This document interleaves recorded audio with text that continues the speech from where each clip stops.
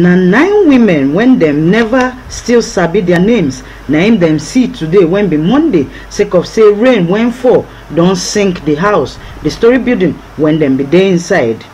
And now for Mende, Maryland area of Lagos State, na in this story for the come. So now the Lagos Territorial Coordinator, National Emergency Management Agency, Ibrahim Farin Loye, na him come talk this story. So in talk say the agency workers them run go where this thing for happen as soon as they receive call on top this matter. So NEMA received this call as alert say 9 people they trapped inside the building when this matter for happen for number 47 Akinwumi Street, Mende, Maryland, Lagos State.